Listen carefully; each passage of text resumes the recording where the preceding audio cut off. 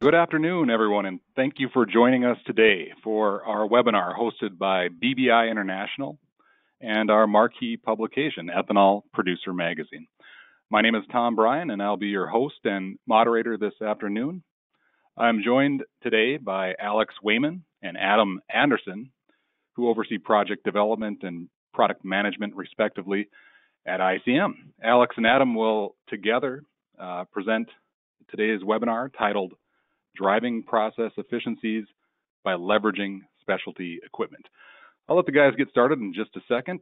I think you'll find their presentation both informative and visually useful. It explains and shows you how various equipment within ICM's APP system works, and more specifically, how it can work with your existing equipment, with your existing dryer setups, your existing equipment setups, and so forth, without an inordinate amount of retrofitting. So it's very exciting. We're happy that ICM is doing this third part of its webinar series on this subject. ICM has worked in some videos today that I think really get at the heart of how this equipment operates and the results they're seeing at their facility and their clients' projects as well. Again, this is the third part in a four-part series that ICM has done with us on the advanced processing package for our EPM audience. And it's been very popular starting last fall and now extending this conversation out into 2022 as ICM and its partners make real headway with this package. And as of last week, I'll talk about this more in a minute, but as of last week, 3 U.S. ethanol plants have either adopted or signed on to install this technology. Previous webinars that ICM has done with us have provided insight on the APP system, the economics of the industry, diversification opportunities with high protein feeds, and so forth. The team at ICM has touched on this system, how it can be installed in a user-friendly way, how it can be done at a comparatively low cost, how and why that can happen, and why it makes sense for producers economically to consider this package. So today, with this third part, the guys will get into the weeds a little bit more in terms of explaining the specialty equipment within the system, and then sometime in the coming weeks, we'll also do a part 4 series, which will be lowering your carbon score while diversifying revenue. So offering kind of a fuller picture and completing that full picture on the advanced processing package and what it means for the industry. A few housekeeping slides before we get started, or comments, I should say. This webinar is being recorded and will be available within 24 to 48 hours after we conclude today. Consider that to be Monday, I suppose. That we'll have it up and available to review. You can share it, watch it again, review certain slides. If you're going to be reaching out to ICM for more details, that can be very helpful. Questions. As we move into the presentation, a lot of you will have questions. We encourage that. Use the webinar platform to enter in your questions. We'll be recording those, taking those down, and saving them for the end. So we'll hold all questions until Alex and Adam have concluded the presentation, and then we'll get right into that. And with that, we have a message from our sponsor, ICM.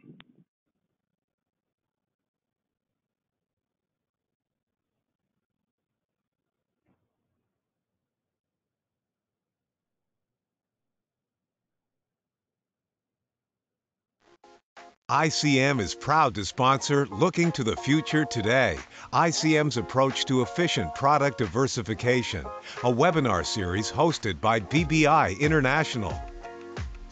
Since 1995, ICM is focused on innovating and developing new technologies to support the production of renewable fuels and animal feed.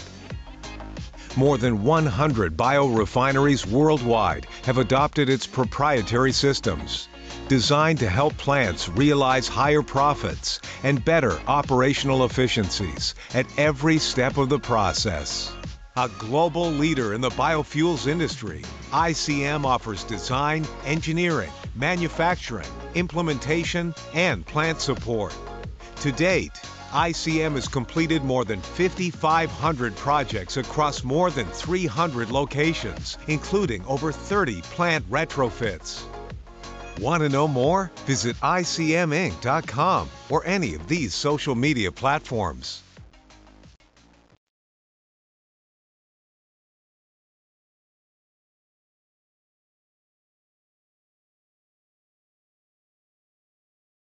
Great. ICM has a very, very rich history of innovation. ICM has been a true pioneer in the ethanol industry, as most of our participants know, and that innovation is continuing today. I wanted to mention as we get started that just yesterday, ICM announced that Cardinal Ethanol, a 120 million gallon ethanol plant in eastern Indiana, has signed an installation agreement for an ICM advanced processing package system, which will be installed this coming summer. So that's very exciting news and makes what we're discussing here today all the more timely. With that, let's get started. I'll hand it over to Alex and Adam. Guys?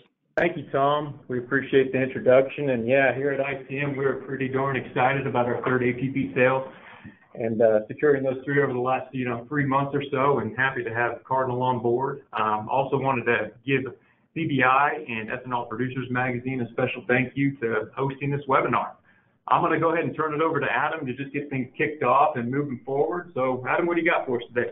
Yeah, and I'd start by giving a nice thank you to Tom for that introduction as well, and for the recap of the previous webinars we did, the one back in November, actually by myself, and then the one in December by Matt Durler and Dr. Mallory Wilkin.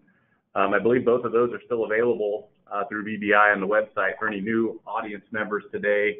Highly encourage you to go back and listen to those recordings. You'll find good information from those webinars that feed into what we're going to present today.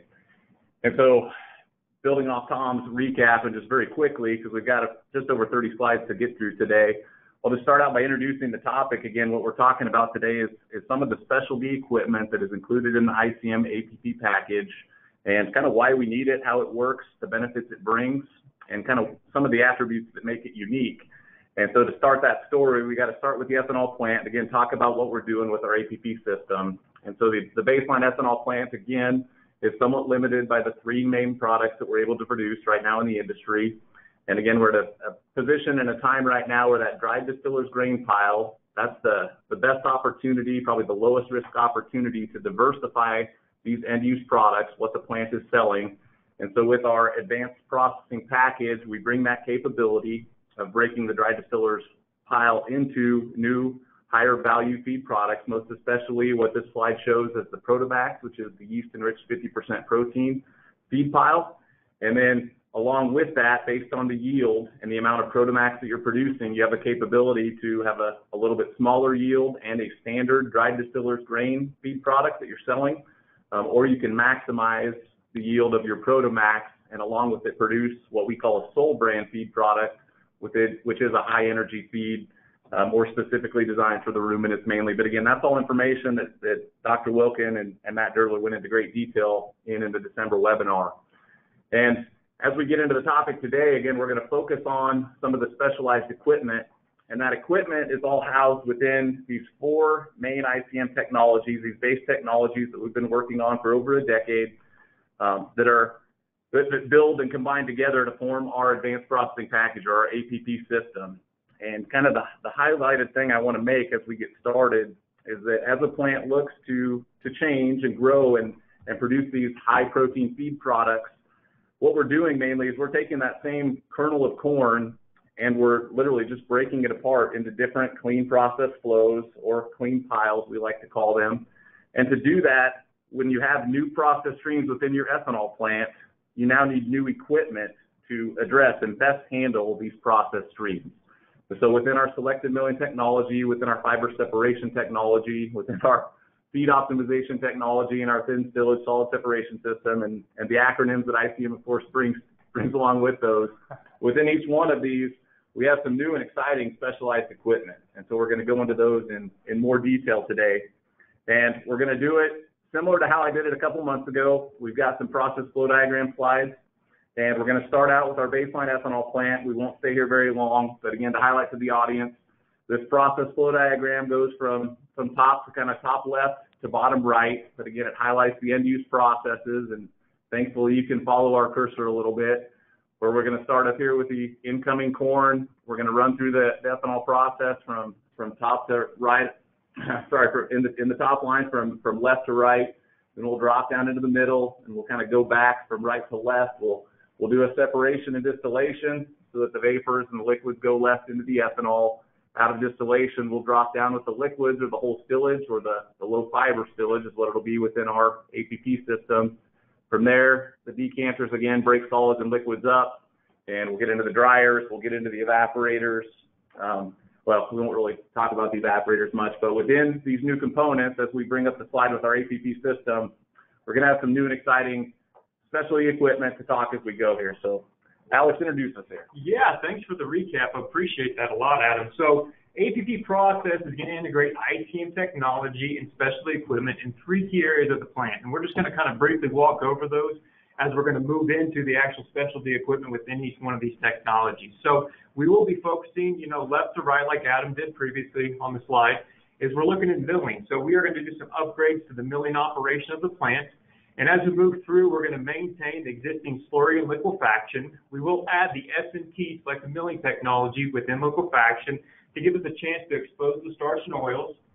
And then also inside the pre-fermentation, we're going to be looking at FST. So FST is the fiber separation technology. So what we're looking at doing is getting a clean fiber separation. As you can tell from the cursor, is we see that clean fiber separation is going to take that fiber and not move it through fermentation. It's going to direct it towards the dryers. As we keep on moving into fermentation, we're not going to have any changes there, or in distillation. We're going to jump back to post-distillation. And the technologies we're going to bring to the table for our plant are going to be our feed optimization technology, which is going to be looking at clean protein separation. As you can see with the arrows coming off here, the protein will be separated off and we'll head to the dryers. The next technology we'll be looking at in post-distillation is going to be TS4, our thin stillage separation technology. And we're looking at getting a clean yeast-enriched protein separation with this technology. That as well is going to be a clean pile going back to the dryers. Other piles that we'll be looking at are still going to be the standard distilled corn oil, as well as the solubles coming out of evaporation. So a key factor here as we're looking at this process flow diagram overall holistically is that we're looking at clean piles. To drive the most diversified revenue to a plant, we need to be able to maximize those clean piles and get the best purity of those clean piles. Yep. So where we'd like to go next is just kind of briefly discuss the dry milling and the wet milling as a part of the APP process.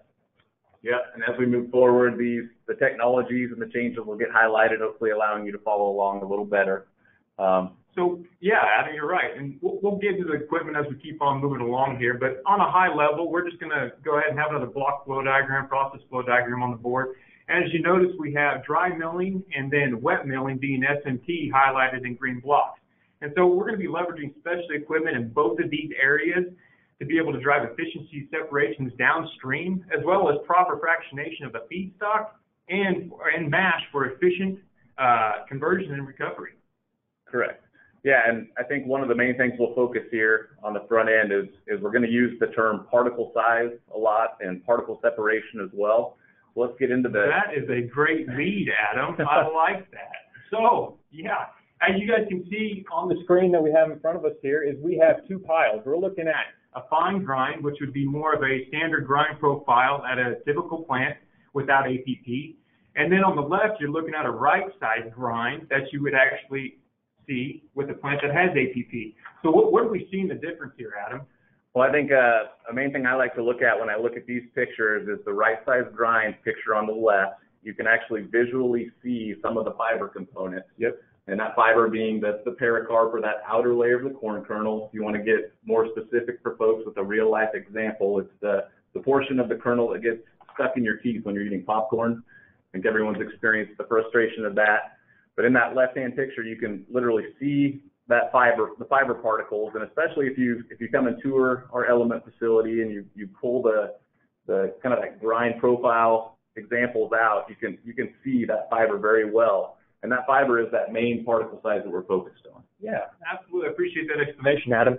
So in the dry milling side, like we talked about, we have dry milling and wet milling. On dry milling, we would be looking at replacing hammer mills with new milling equipment. Right. This new milling equipment is used in several different industries. It just kind of has an ICM innovative twist on it, right? I mean, that's what we like to do is we take equipment, we put an innovative twist on it and make it work the way that we need to make it work to give us the process efficiencies we need.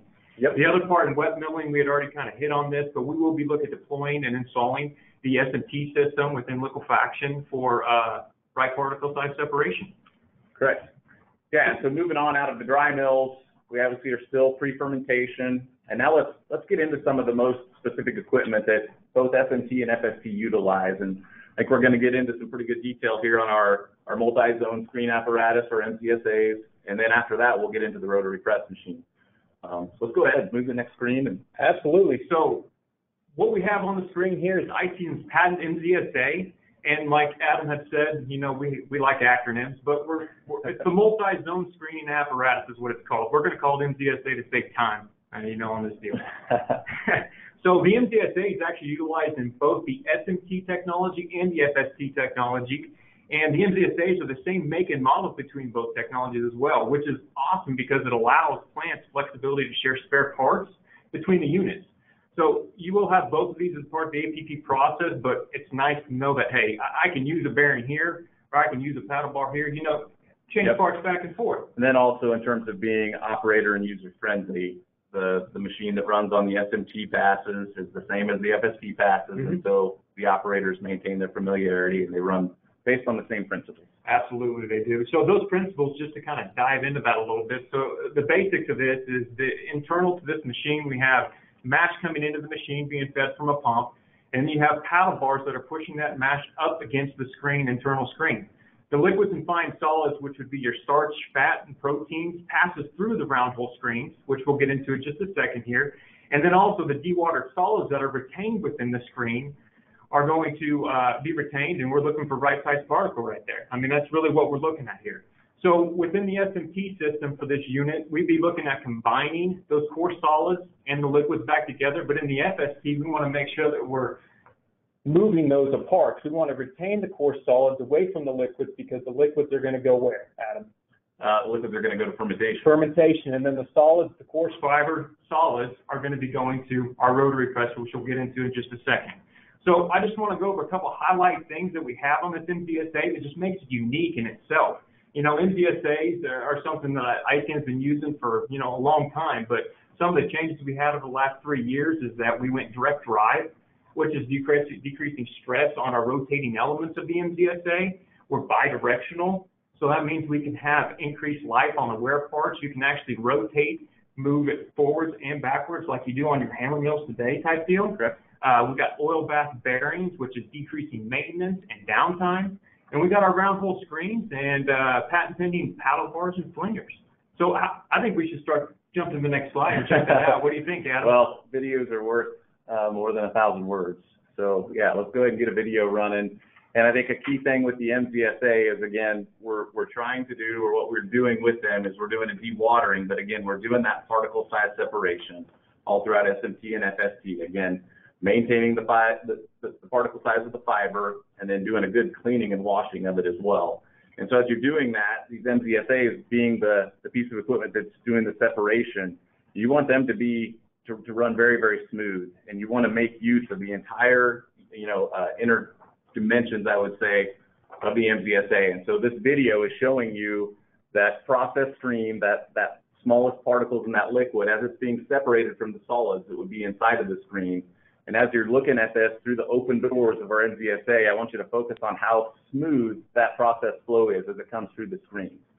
As the screens get dirty or the holes start to plug, or with different technology, different design screens, this is actually a much more violent action. And as you get towards the back of the machine, you start to see the solids gum up and chunk up. And we've actually got some visuals of that as well from some of our earliest versions of these types of machines. But this video, I love how it shows that good smooth separation, good, kind of liquid flow through the screen. Absolutely. And so just to kind of tee up off of that, I appreciate that, Adam. What we're equipping the MZSA with is the round hole screens and upgraded paddle bars. It's not something you can see from this video, but you can see, from left to right as this video is panning across, you're looking at the inlet to the discharge of the MZSA. And so what we're provided with these round hole screens is you got maximum open surface area, which has increased our throughput capability of this unit. So you're talking about less units to do the same amount of work. We have precise opening size on our screens, allowing right particle size retention. So as you notice in this video, do you see any solids extruding out of the screen? But we don't, no. And I wanted to ask you too, so when you talk about a precise opening size, does that mean there's different size screens, or how does that work out? No, absolutely. That's a great question. So, we'll get a picture on the next slide of the actual interior of the screen, and we'll be looking at the round holes. But we do have different size screens available to customers, because when you're an SMT, we might be looking at different retention of particles as we would in FST. So we have several different sizes that are designed for retention of certain particle sizes. And as we develop, the project at a plant, we determine what that needs to be. Yeah, so as you step through SMT and then the couple stages of FST, you're dealing with different process flows, right? So you need different screens as you progress through them. Absolutely, absolutely. And then one other key factor that, these round hole screens and the paddle bar innovations that we've done is, we're giving the plant the ability to operate this machine with a VFD. So they can slow and speed up this machine for controlled separation based off their flow rates. It's full control over the machine. It's awesome. So, Adam, I wanted to ask you, what should plants expect on durability of this MZSA? Yeah, and let's go to the next slide, which kind of shows you that internal picture that you mentioned on the screen, and just a little brief history. And I think our next slide even shows a picture of our previous design screens that we were using. But as we started out with our first paddle screens, mainly within the SMT system, we had what were called wedge wire screens, or more of a horizontal opening screen. And those things worked. They did the job. We were dewatering the product flow before it would go into the disc mills.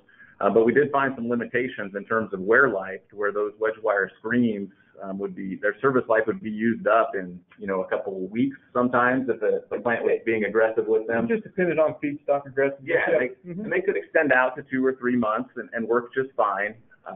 But we did still, get some customer input that said they'd like them to go longer if we could.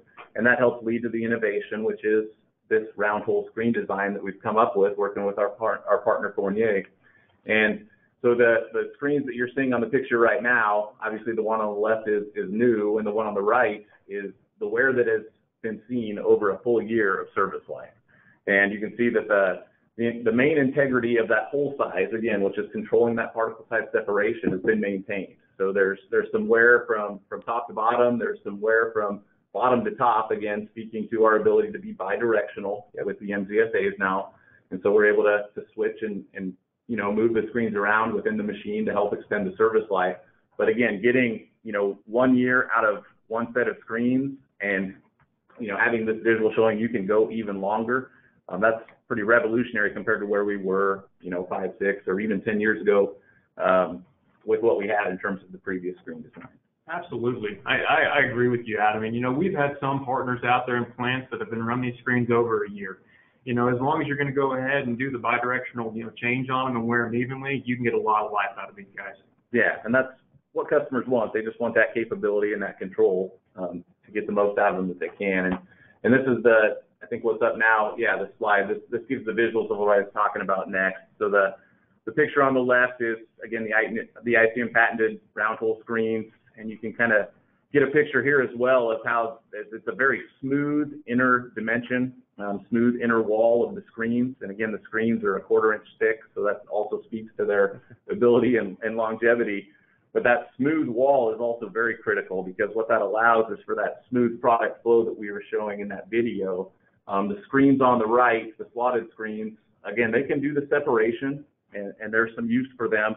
But with their design and with those horizontal openings, as the bar is pushing that product up against them, there is opportunity for additional vibration and just harmonics, because you're essentially pushing the product over a washboard.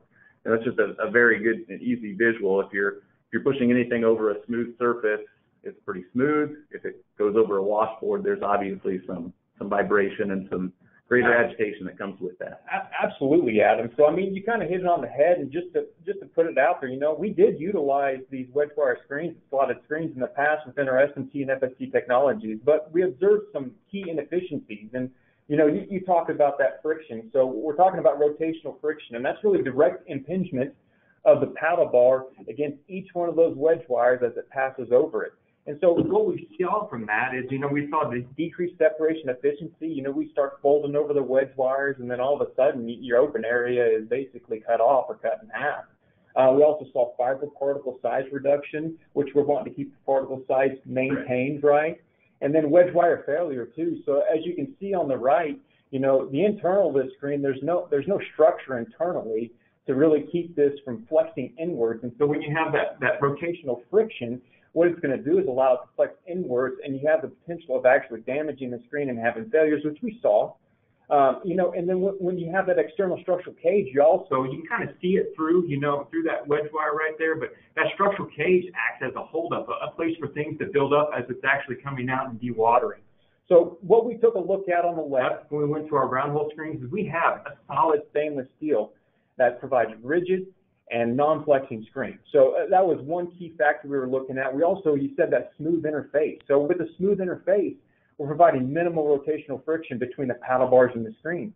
And then we don't have any external cage required. When you're solid stainless steel, you just don't need it, so we don't have that buildup, right? So you got anything else, Adam, we want to touch on while we're here? No, I think that covers it pretty well. And I mean, any points that we did miss, we're happy to call out in individual customer conversations. Absolutely.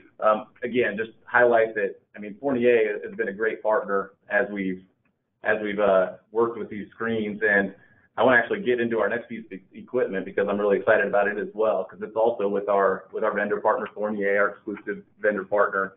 And I think this rotary press is one of the more exciting things to show on a tour, and it's one of the more exciting things to talk to our customers about, because it's a very good example of ICM innovation. And as I mentioned at the start of the webinar, as plants are adopting these new technologies, they're seeing new process flows. And so in that process flow diagram, we talked about how that clean fiber is bypassing fermentation, bypassing distillation, and it's going to the back end of the plant, either to the wet pad or to the dryer. And so it's kind of a similar process flow diagram-wise to what the whole stillage would be. Mm-hmm. Except, you know, no longer is it whole stillage. We've got a video here a little bit where we'll look at what that fiber stream looks like, and it's way different than thin stillage, or way different than whole stillage, and so it needs to be dewatered differently than how thin stillage or whole stillage would be dewatered. It almost sounds like an abrasive nature fiber does, right? And, very much. And, you know, when we were doing our initial testing, you know, when we were developing FST, we did take a look at decanters. But decanters just weren't best suited to be able to get the fiber solids that we were wanting to attain, right? And actually the dewatering and the cleaning of that fiber. Exactly. And so to kind of, you know, springboard us into the next slide, let's just take a look at some of the benefits that, you know, this rotary press has brought to, one, the FST, but also the industry, honestly, too. Yeah. And again, due to that nature of that process, that fiber and water process stream heading to a final piece of equipment before the dryers or the wet pad, it's got a pretty clean liquid to it, and it's got that separated kind of high particle size fiber, and we want to be able to separate that water and the fiber very efficiently. And so what I like this diagram showing is it shows, well, it doesn't give a good example of what we want to talk about in terms of a low RPM application or the low horsepower application, but it does give a good visual of the maintenance capabilities we have, pulling a Cambridge or a section out, putting in a dummy shaft, and allowing it to continue to operate. But overall, with the press, Alex, let me give us a couple of just those high-level benefits that it's bringing. Honestly, I think one of the coolest things about the press is that it's going to wash, and then it's going to dewater the fiber up to 46% solids. So that fiber that you used to move to your guys' decanters, you know, at plants, it normally comes out in the mid, 30s, maybe upper 30s for some plants. But we are taking that third of that pile, pushing it to the press after we separated it out pre-fermentation, and then we're squeezing it to a 46% solid. So in retrospect, what you see there is that you're going to see a natural gas reduction at your dryers. That's one benefit. Let's say if you are making, a wet feed to your pad, you can make a non-thermal modified feed without taking it to a dryer. Correct. And that's exactly what Element is doing. Absolutely. So that's one of the biggest highlights I love about this machine. And then the next one, it's on the screen, is, we're using anywhere from 40 to 80 horsepower on the rotary press.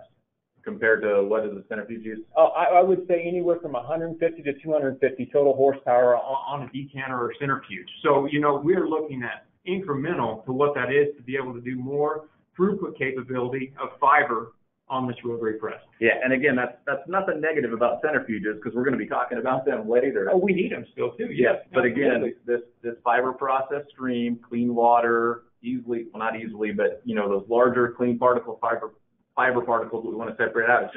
It's a different process stream than what whole stillage is. Yeah, and the thing about ICM is whenever we come into a new technology we're developing, we keep on innovating and innovating, but one thing that's top of our heads is, we're looking at OpEx, right? And if we can decrease the horsepower and get better output out of it, by all means, we're going to be shooting for that. So the other part of this deal, too, is we're looking at a low rotational speed. So you're looking at a max 5.5 RPM rotation to be able to create a 46% solid. So a low RPM, that's awesome just for the sheer fact that it's going to increase the amount, of time that you're going to, or increase when we're going to actually have to do the maintenance on this machine. And we're seeing anywhere from 1 to 2 years on wear parts, just because of the low RPM operation that we have. Correct. I think it's also critical to point out that within the rotary press, we also have washing capabilities, don't we? Absolutely, we do, yes. And so it's actually a phase within our FST to where we actually do a third washing of that fiber to make sure that we're getting all the starches, all the oils, and all the protein back to where it needs to be in fermentation. So it's a dual effect piece of equipment, and it's an awesome addition to the FST. Okay, and then real quick before we go to the next video, what about capacity for these presses? How does that compare to a centrifuge? So, comparing to a centrifuge, initial testing when we were looking at using decanters for the fiber, we were looking at 4 rotary press channels equated to about 2 decanters on a throughput basis for the fiber process stream. And then the other part of this too is that this design is modular. As you can see on the screen, you can add channels to this up to 14 channels. So as you increase plant rates, it's just adding another cassette, which is 2 channels to the press. Yep. So that 80 horsepower could be compared up to like maybe 4 centrifuges. Yeah. So 150 to 200 each. Absolutely. So that's very significant gained efficiency in terms of just electrical load, which also translates into CI score, which we'll talk about in the next webinar. Not us, thankfully. Chuck Gallup will get to do that. But all right, let's show a next video. And again, I think this video's been around a little while, and this is a good. Well, we did a jump ahead. I like that too. Yeah. Sorry about that. No, that's fine. That's fine. This is actually a video I got to show in my previous webinar, and actually it's a video we've been showing for several years. But it gives a great example of how there's a process stream, which was labeled slurry there, that would be the firm feed in a existing ethanol plant. And then with our APP system and with FST, we've now got this middle picture, this middle process flow that's going to be the new flow going through the beer mash exchanger into fermentation, through the firm coolers. It's being pumped, it's being heated and cooled. And those 2 particle streams, the left and the middle, are just a really good comparison for how the process flow changes and is different with the APP system. And then on the far right, that was that fiber process stream I was talking about that's being sent to the press. And again, you can just picture how different that is compared to whole stillage. A standard whole stillage, it would be going and needing to be dewatered before a wet pad or a dryer. Again, dewatering that fiber process stream is way different. And again, the rotary press is the best way to do it. Absolutely. I fully agree with you, Adam. And, we also talk about, specialty equipment, but they bring other process efficiencies other than just bringing separation efficiency too. When you remove that fiber from fermentation and also the beer column, you're looking at better heat transfer, more volume that can be pumped into your fermentation, some more throughput. There's a lot of good benefits that come with just removing that fiber from fermentation and beer column. Yep. All right. Let's wrap up this discussion on the rotary press with one more video and one more visual here on the left. So what you're looking on the left is a couple of what we call Hershey Kiss piles of the clean fiber. So that's, again, the fiber without any syrup or anything added onto it. That's what it looks like. And then the video on the right, this is actually a sample I grabbed, I think 2 days ago, or no, it was last week. It was last week over at Element, where we went to the back of the press. We grabbed some of the fiber off of it, and we gave it a minute or 2 to cool, so I went for my hands, put it on a green shovel, and This is one of the best things I like to show on the Element Tour is you get this new fiber stream that's dewatered, ready to go to the wet pad, or for some customers, maybe to the dryer. But as you put it in your hand and you squeeze it, there's no moisture that comes out of it. And there's no stickiness to it, so you're not carrying sugars through. I know you like it better if you actually put it in your hand and blow it. Yeah, you absolutely. I do that with almost every customer we take on a tour. You just blow it out of your hand. It's amazing the consistency and the dryness of that product. Yeah, I didn't want to get my face into the video, so I just used my hands. But again, a really good visual of that fiber stream, which again is now going to the dryer at the 46% solids, or going to the wet pad as a non-thermal, feed ingredient that you can combine. And I don't think there's any better picture than, that video right there, the angle proposed with those piles to show the dryness of it. And so that dryness equates to natural gas reduction, when you're taking this product to your dryer. Either if you're going to combine it or separate it and keep just clean piles, that is definitely a huge, huge efficiency gain for the plant. Well, Adam, great. What do you think about jumping into, post-distillation and looking at the technologies of equipment there? Let's do it. So I think we got a process flow diagram again that reminds the audience where we're going. So again, we're out of FST, clean fiber stream is passed on to the dryer, and now those concentrated starch, fat, oil, all that stuff went into fermentation and into distillation. And so now we're coming out of distillation with a new process stream, and no longer standard whole stillage. It's now a low fiber whole stillage or a low fiber stillage, flowing into FOT. And again, on the back end with FOT and TS4, we're still focused on doing separations, but we've shifted. On the front end, we use that particle size separation technology. On the back end, we're going to do density separation. And again, that speaks again to the difference in the process flows. So let's go ahead and pull up the next slide. And within our FOT system, we're going to be using, I'm going to name our next strategic vendor partner here. We're going to be using Flotwig centrifuges. And within the FOT system, we're using standard decanters, and we're going to just modify them. And so we modify the internals, we modify the drive, and we allow these decanters. So a plant that has existing Flotwig machines will be able to modify their machines and give their machines more capacity and more capability in terms of being able to drive to higher solids. Mm-hmm. So that's what we're doing within the FOT system. And then we're also doing a washing of the solids to, again, give us the process efficiencies and gains that come along with that. Yeah, I mean, at a high level, the feed optimization technology, we're keying on feed protein purity, cake dryness also, and then the oil potential we'll get to in just a little while, right? Correct. Yeah, and to do that, again, let's give some visuals of what the internals of the machines can look like. Yeah, absolutely. So, Adam, as we're looking at the screen here, this has kind of been an evolution over the last 20 years. Our value partner, Flotwig, the industry started out with the original scroll, and then, started to develop and moved into the modified scroll, which, several plants today are actually operating with. And now the most recent evolution that we have deployed within the FOT system is the exclusive FOT scroll. Now, the FOT scroll is going to bring capabilities of us higher throughput, like you were talking about, higher cake solids, and lower centrate solids.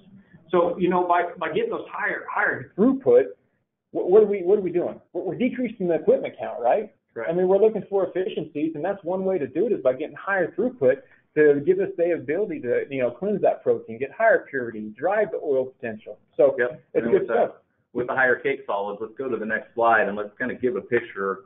And hopefully our customers that are familiar with what wet cake typically looks like, we've actually got a video here of this 40 to 42% solids cake. Again, this is cake coming off of a centrifuge, coming off of a decanter. So this would be feeding a dryer, or again, could be going through the wet pad.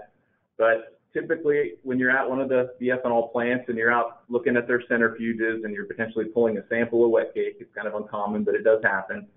It does not look like this. It's not granular. It does not break apart in your hand. It's more kind of gooey, and it's just a different process stream. And again, that just speaks to it having more water content. Mm-hmm. And so more water content, if you're wanting to dry down to that 10 or 12% solids that a standard PDGs is going to be, or in this case, we're going to a protein product, and we're still going to get down into that 10% moisture or better range. The amount of water that's in the cake feeding the dryer speaks to the amount of natural gas or BTUs required to dry the product down to your target moisture. Yeah, and so we're getting those higher cake solids with modifications that have been made to the scroll.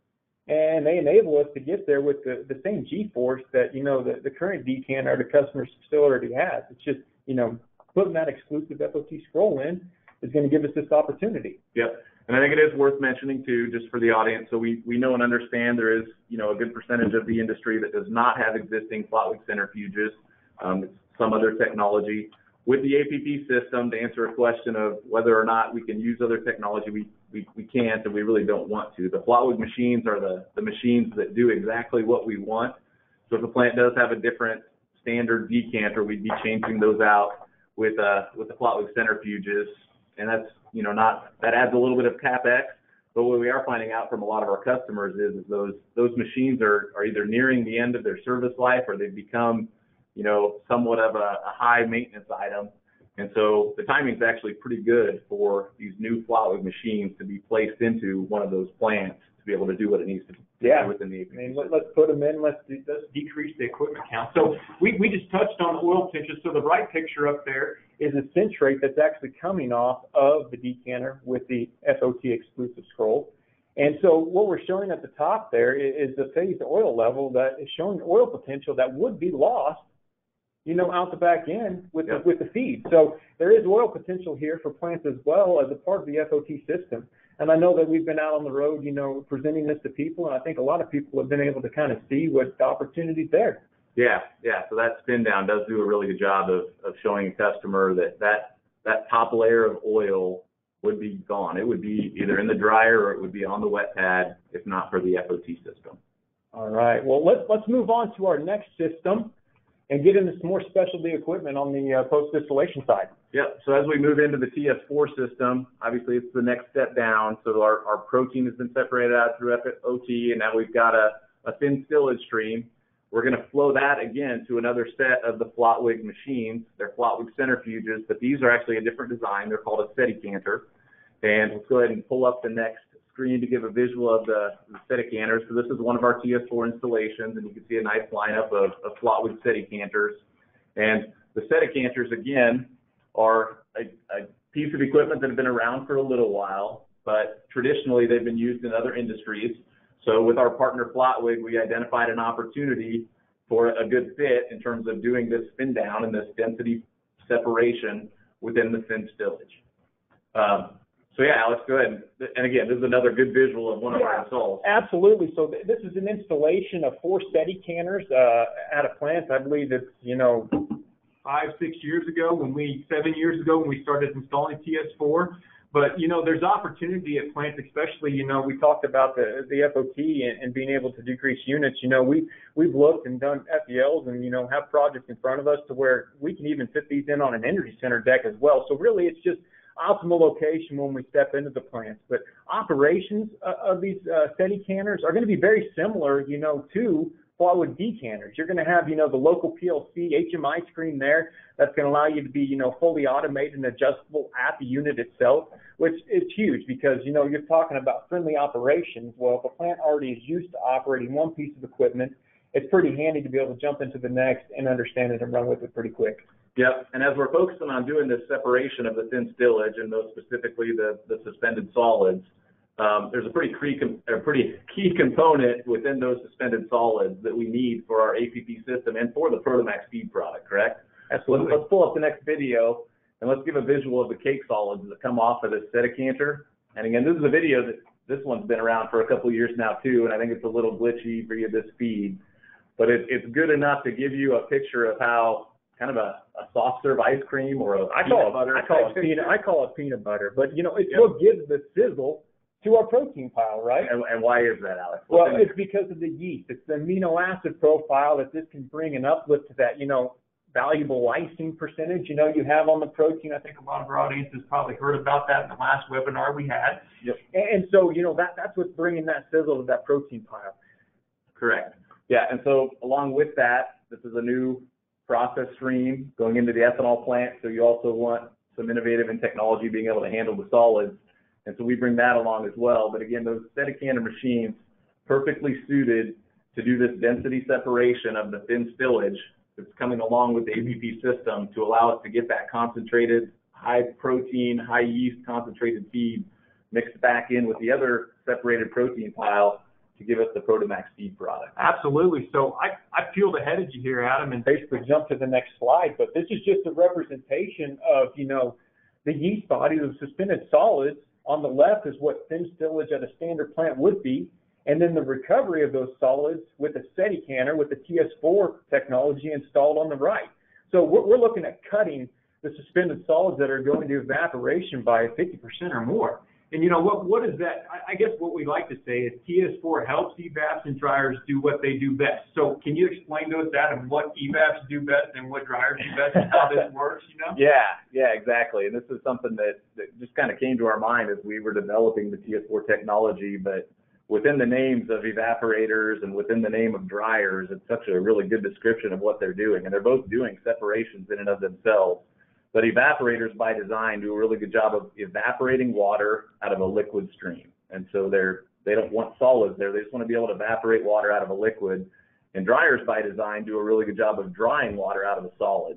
And so with TS4, what we're doing is we're separating out those suspended solids so that the evaporators get that process stream with less solids. So it's a cleaner liquid to evaporate water out of. And those solids in turn are sent to the dryers, where the dryer can dry the water out of the solid and do it much more efficiently and just better than the solids would be handled within the evaporator stream. And the result of that, so we keep on talking about reduction in natural gas, which is a reduction in carbon. When you take those solids out of evaporation, we have the opportunity now to drive those surf solids out of evaporation up to a 50% or more. Correct. And so that's another one of those unique and new process flows, process streams that's going to come with the APP system. It's a new syrup that has higher solids that, again, gives you that capability to combine that syrup back with a standard dry distillers grain product, standard protein and other specs, pro-fat specs that you want to hit, or to that Sol brand product where it can mate and combine perfectly with that Sol brand fiber and syrup type product. Yeah, and so when we're taking the 50% solids to the dryers, that could be mixed with the fiber and, some of the protein to make, a DDGs, or we can make the Sol brand product, which is fiber and syrup. That syrup normally was what, low to mid 30% solids coming off mid or upper 30s, evaporation. Now we're at 50%. That's a huge hydraulic fluid removed from the dryers, giving us a whole lot of benefit and process efficiencies, lower carbon. We keep on going on and on, OPEX, all the way down the list. Yeah. All right, we got one more piece of equipment to talk about. We're coming up on 15 minutes total here, so let's start to wrap this up. But we can't wrap it up without talking about one more specialty piece of equipment within the ICM APP design, and that is the ICM dryer system. And again, we've talked about the other technologies all being relatively new within the last 10 years or so. The ICM dryer system obviously is not new. It's been around since the mid-90s when David Dennis Vandergren brought it into the industry, and it revolutionized the industry in a lot of ways. And in fact, when I started with ICM back in 2004, I was a project manager within what was called the dryer team, and then became the energy team. But we focused on the ICM dryers, and I can remember my first few interactions with the ICM dryer system and my first few startups with the ICM dryer system. I was just amazed with the amount of controls that the dryer system had in terms of feed rate, in terms of airflow, in terms of temperature control, in terms of negativity, all of those things. And, got into my first few startups and found out all those controls were kind of out the window because everybody was running their plant to the hardest and highest maximum production rate possible. And so the dryers were just maxed out. And it's been really exciting to see that kind of come back into the fold, all those controls I just mentioned, as we're talking about these high value feed products, these high protein feed products that need to be dried gently, that need to have a certain controlled temperature, a certain controlled airflow, a retention time within the dryer, all of those things and all of those controls we have within our dryer system.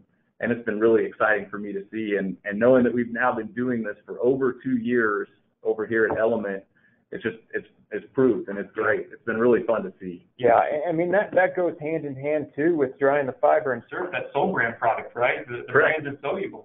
Correct. As Matt and Mallory would probably tell me, you shouldn't say the other. It's brand and solubles, the Sol brand product. Yeah, and and so we can do both products. We can look at taking existing dryers and we can split those dryers, and dry both products as needed for the customers. Correct. The rotary dryer brings so many elements, as Adam was talking about, to the table to allow us to be able to dry those clean piles as needed for a plant to drive the highest diversified revenue stream to the plant.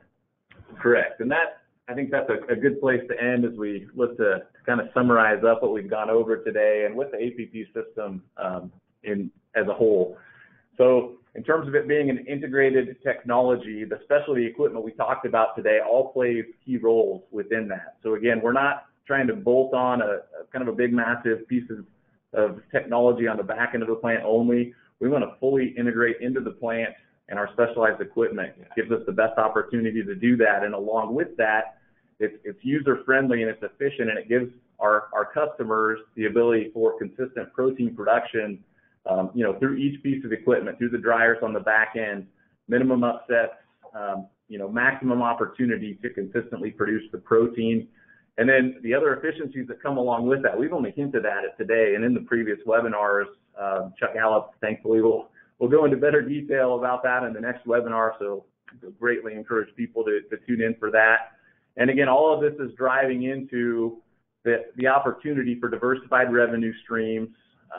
In the last 6 months, our industry has been very healthy. It's done really well.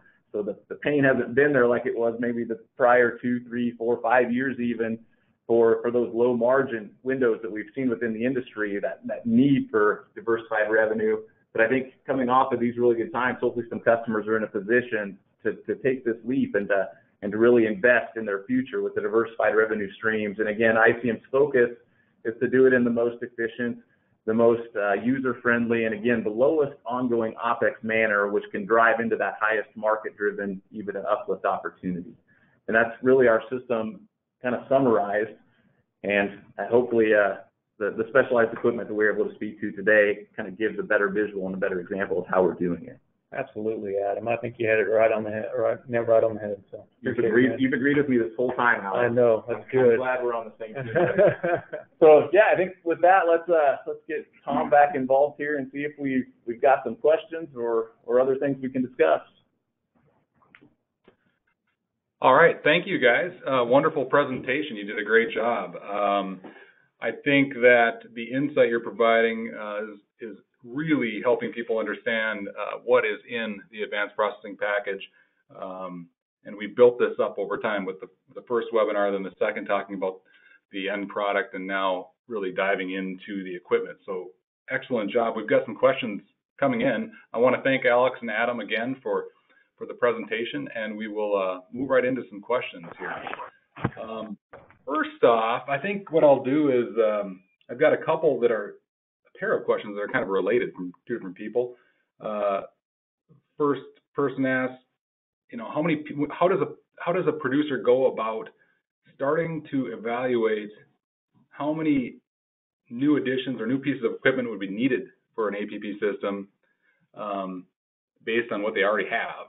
And then this is kind of maybe a tough two-part question, but the other person asked what the typical ROI is on each of the new process streams. That's kind of related. I know in a previous webinar we talked about, you guys got into ROI, but maybe start with the first one,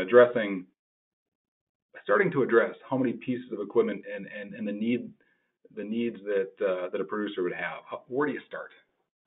No, absolutely, Tom. So this is Alex, and I'll go ahead and take this question on. Actually, Adam just nudged me. So what we do within ICM is we have what we call a FEL process, which is a front-end loading process. And there's different scales, to that front-end loading that is going to be suited to the customer and what their needs are. And what I mean by that is, we're going to sit down with the customer before we get into that FEL process and say, okay, well, what are you guys looking at, to be able to drive to, rough organomatitude? Are you guys needing to be able to get to permitting, to be able to get this in? Because we understand some permitting takes, a year, 2 years, some are quicker. But what we can do in that front-end loading process is to provide them the level of detail they need to be able to move to that next step, understanding the equipment count, understanding the connected horsepower. And we can lead them through that to understand, okay, well, this would be the phase 1 FEL, phase 2 FEL, then phase 3, and then understand what their needs are, and we can go from there. Yeah, I think that's a really good answer, Alex. And for those who don't know, Alex's history has been within our project management team, and he's done numerous FELs, and those FELs typically translate into new projects and new builds, and he does a great job with those. I think the second part of that question was on the ROI. And, the canned answer to give to any ROI question is it is unique to each specific producer. And with the APP system, the various factors can play in. And so as we partner and work with the customers within an FEL or just within the sales cycle above that, we like to find out what their goals are. We like to find out, what their kind of immediate market opportunities are for the diversified feed, because that plays into the different opportunities with the yields of the Protomax system. Sorry. Yeah. And so with that, there's greater revenue opportunities with more Protomax versus against it. But I would say just for a window, I would say we typically like to model for the customer kind of I don't want to call it a worst case, but kind of a baseline pricing model. And that's typically in the 4.5 to 5 year range for most of the customers. And then we can flip that and show some of the upside or, kind of where customers are today. And that's typically in the 3 to 4 year range potentially.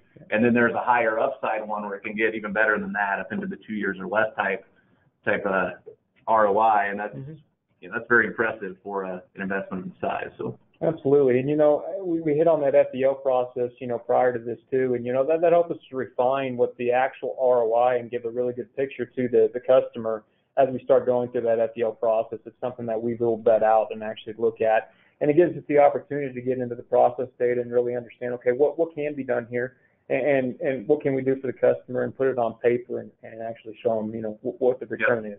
Yeah, and those are, hopefully it came across as kind of obvious, but those are discussions we're having with customers right now. And so if there's more that are interested, we're absolutely happy to continue to start and continue those discussions.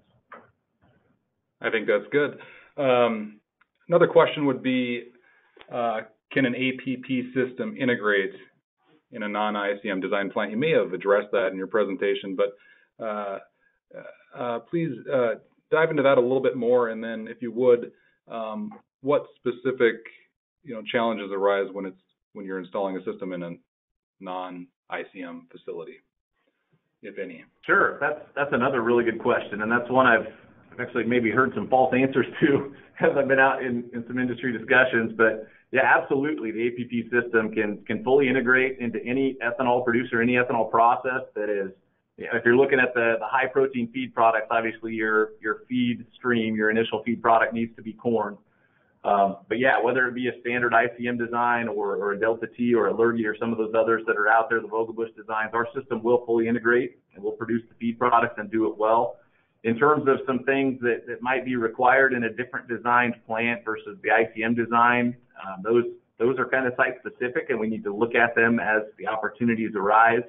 One of the key things maybe to mention would be within distillation, there is some pressurized beer columns out there or other things that might expose a process stream that is housing the sensitive fiber to some temperatures or pressures we maybe wouldn't think were ideal. So we'd maybe look at some modifications there. And then the other one would be around the dryer systems. We'd want to make sure that the dryer system that's going to be handling the highest value feed would be capable of doing that. So that could require some modifications or potentially the addition of an ICM dryer system. Those are two that are, I guess, top of my mind right now, Alex. I don't know if there's any others that are coming to your mind. No, I think you got it. And I don't like to keep on going back to it, but a lot of that stuff's vetted out as we go through that FEL process as well. Yeah. And I think, the approach we're taking is definitely doable. Absolutely. It's fun to see our customers' eyes, kind of open to that possibility as they have us walk through the process flow diagram or as they come and tour the system here at Element. Very exciting stuff. Great. And I think we addressed this in previous webinars, but just to do it again, if producers are interested in coming out to Element, you can accommodate that? Yeah, absolutely. There's a pretty simple process we go through to to make sure they've got the release form signed and they're going to be safe as they go through the system. And we do ask for a couple of weeks to just help schedule it. But yeah, we've done quite a few tours here in the last year and a half, and we're happy to continue doing those. We are excited to do it. Yes, absolutely. Yeah, it's a very fun experience. Tom, we like to show off our processes, and so absolutely. And also just, I want to mention the folks out at Element and obviously our partner, the Andersons, the co-owners of the system back there, they're great to work with too. Oh, yeah. We try to make that as easy as possible. Good value partners. Great. Let me dive into some of these questions might get a little specific, but you talked about the ICM rotary drum dryer. You called it the gold standard. It is almost an iconic piece of equipment, I would say, in the ethanol industry. They've been around a long time, very reliable, and I think you mentioned over 400 of them in use or have been produced. Have those rotary drum dryers evolved over the years? And we talk about temperature control and airflow control, just the amount of controls that they do have, and that now with this system, the need for that kind of fine tuning to be able to more gently dry the product. Was there any upgrades that have been needed to the dryer systems to attain that? And another part of that question maybe would be, are the rotary drum dryers that ICM has manufactured out in the field, do they vary quite a bit? The ones that kind of earlier models versus ones that are just a few years old? Yeah, that's a multi-part question, a good one. So it's kind of a yes and no question. So it's a yes in terms of some things have been modified just over time, new pieces of instrumentation. You know, we do have a relatively new burner design now, but and in fact, as you tour Element and you look at that dryer design, we've got a new location for the induced draft ID fan. So there's some kind of relatively simple, or I don't want to call them simple. There are some changes that have been made, but in terms of just the overall operation of the system itself, it's still the same. It's still a drum that's turning at 4 RPM. It's still a heat source in front of it that's separated by the air heater and the plenum. It's still all a induced draft, so a system that's in negative pressure, pulling the products through the dryer. And we still have the same capabilities with recycle of both feed and air. Mm-hmm. So I think at the base, the operations are still the same, but you talked about it there. You know, we used to have the vertical burners. We went to the horizontal burners several years ago. Yeah, and there's several of those vertical burners that are still out there and operating great today. I had my eyes on one of those not too long ago, actually, so it's still operating great today. But really what we look at is just like any of our other, you know, pieces of equipment or technologies we have, is any way we can start, you know, helping and tuning that, you know, we do that, and that's like the, you know, the fan change as well, and how we're situating that. It just makes things more, you know, user friendly. It makes it more, you know, cost effective and items like that. But base operations of the dryer are pretty much, you know, standard. Yeah, and our capability to do the engineering to calculate out the capacity of those dryer systems. You know, if we're going to put the high protein through one set of dryers or one dryer, and we're going to put the standard distillers grains or Sol brand through another. That's something we have full capability to do, to size those out and, again, give the customer that best picture of how they can most efficiently best dry the products and produce those end feed products that they're wanting. I really think the biggest change, Tom, you know, is not in the dryers themselves, but, you know, the hydraulic load that we have moved away from going to the dryers through these different processes and technologies and specialty equipment. Yeah, that's a really good point. That is probably the biggest change. So again, that's again speaking to the greater dewatering that we're able to do within the centrifuge to get a wet cake that's again flowing at 40% plus solids, and then that fiber stream coming off the press at 40, 45, 46% solids, that going to the dryer. Those things combined give us a lot of capacity and capability within the dryer system. The big hitter is that syrup, 50% plus solids. That one as well. Yeah. Absolutely. So good question. I've got a question here about the different components of the APP system. You've got SMT, FST, FOT, and TS4. Those four things comprising the APP system. You probably get this question a lot, but if you offer those technologies a la carte, and I think you do, is the end result not then, if not all together, the APP system? Is it not called the APP system if you're not fully integrating all of those four technologies in the way you're envisioning, in the way you're doing it, I should say? That's kind of a terminology question. So I mean, the way we talk about it is the APP process is the suite of those four core technologies. The APP system is the system that's capable of producing a 50% high protein feed product, like we're doing here at Element. Yeah. So, yeah, the combination of the 4 technologies within it just kind of is what it is. So APP is just a kind of a simpler way for us to call it that, and kind of kid to ourselves that, you want 50% protein, we've got an app for that. Let me ask you a better question. In what ways does the system can it adapt for the size of the plants in terms of scaling this for both large and small facilities? Okay, yeah, no, that's a good question. That's one we're actually hoping to do. I'm going to plug EPM here. We're hoping to do an FEW panel discussion on that. But yeah, no, it's really each component is scalable. So each one of those 4 key technologies and the way they come together, that's part of the FEL process, is identifying, kind of the minimum amount of equipment needed to get to the end goal and the end result. And again, fully integrating like we do allows us to do, to produce the 50% feed product with the most efficient approach possible. Now, I don't know if there's something you want to add. You've done, over a dozen FELs now at this time. I mean, with different customers, with different end goals, I mean, they all they all play together. And so plant design, plant size, it's all part of just the factor. And some of them even, it's a plant that's running 65 right now, but they've got a permit up to 75, and they want the system sized accordingly for when they can hopefully get there. Or even, leaving space for the equipment to be added, that's always an option too. We've had some customers exercise that option as a part of the FEL process. Is, hey, we have the goal of going from, our base rate right now up 10 million gallons per year. Can you leave us the space, to be able to put in, other units? And so it is definitely scalable. It's something that we have in mind as we're going into any ethanol plant at any rate, is that, people want to keep on pushing their plants. And so we're unit-based, and just like we talked at the rotary press, it's a modular design. We can add other channels on as they start moving up. It's easily done within the APP process. We can add more units, we can make the space for the units, we can plan for the future, and we can plan for the now. I'm going to jump back into back into the weeds here, a very specific question, but the FOT decanter scroll that has been customized, changed, now has that sort of the centerpiece with the bars. Can you talk a little bit about what is achieved by that new design?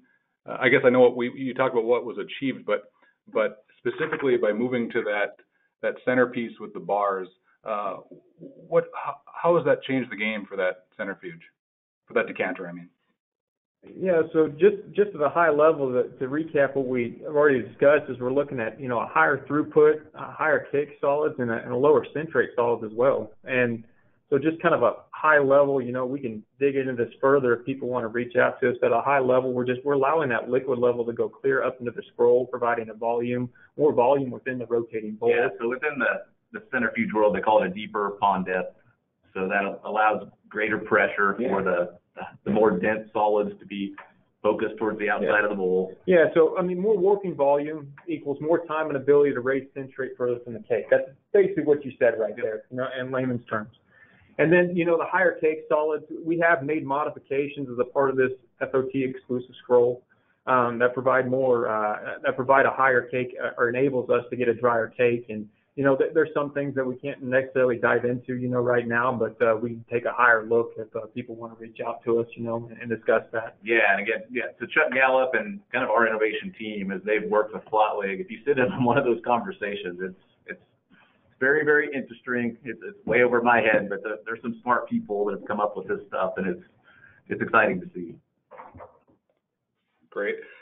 We'll probably wrap up here with a couple final questions. I know we're going to get into the low carbon aspect of this in the next webinar, but maybe a precursor to that. I wanted to ask you a few questions about how the system can bring down the carbon intensity of an ethanol plant. Now, do we look at this as a platform that can, that comes with a certain CI reduction, or am I taking that too far by assuming that there's an estimated CI reduction with installing the APP system? Yeah, no, so we have capability, again, on those kind of one-on-one discussions with the customers to model what their potential is for CI reduction. And again, it's driven a lot by where they're at today and what their goals are. So we do have capability to kind of give a CI reduction picture with the system. So yeah, we can do that, but in terms of just a blanket statement, there's probably too many variables involved to just say we're going to reduce it 2 to 4 points or, you know, something like that. It's difficult to say just on the onset. But as we get into the site-specific discussions, we absolutely can do that, yes. Yeah. The FST Next Gen Press, very impressive piece of equipment and very exciting to talk about and look at. Obviously, one of the key areas where you're achieving lower energy and ultimately bring down that CI. Would you say that is the most important aspect of the system in terms of lowering energy use? I think the 3 key areas that we hit on, they all bring, a level of lowering energy. That's definitely one of them. But as we talked about, we talked about the syrup solids, we talked about the decanter cake solids, and we talked about the fiber solids driving all of those. And those in combination are going to drive, for that efficiency that you're talking about. And the lower viscosity firm feed, and the bottlenecks we're able to kind of reduce within distillation, within evaporation. So the rotary press, I don't want to downplay it, but I wouldn't call it the most important, but I call it, one of the significant and important pieces that the APP brings with it. Absolutely is. Terrific. Well, guys, anything else you want to add before we wrap it up for the day?